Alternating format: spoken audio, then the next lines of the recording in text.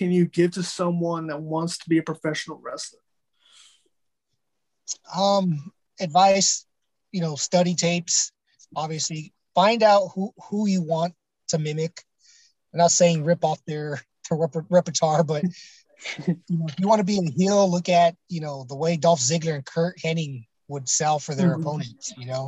You want to be a technician, a grappler, look at Bret Hart, look at Chris Benoit matches. I know a lot of people, it's hard for them to look at Chris Benoit matches from what happened years ago, but he's one that was amazing. Kurt Angle's another one.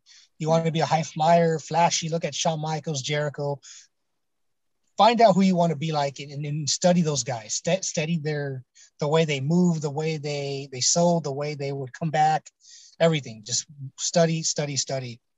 Find a really good, respectable schools. There are a lot of schools out there that are, have bad reputations. So find a school that has a good has good training and a good reputation. Something like Santino's, like they're known for producing, new top talent. Look at Jake Atlas. He was only there for 3 years and that's fine. He's in NXT now. So many other guys are moving on to bigger and better things. Brody King's another one,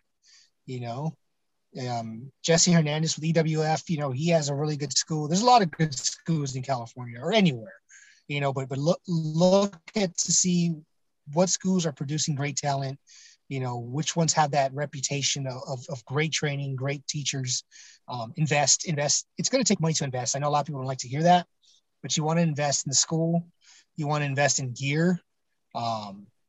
That's another thing guys just are frowned upon. If you're one of those guys that are just wearing basketball shorts and a t-shirt with elbow pads, you don't want to look like that guy. You want to have nice gear, look like a wrestler. Gym memberships, if you could do jiu-jitsu, join a school and train there too, so that's my advice. And then also just enjoy it, have fun. Like I said, it goes by quick.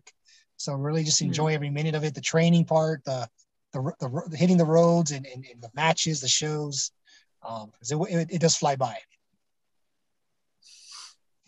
Awesome. Great advice, man. And once again,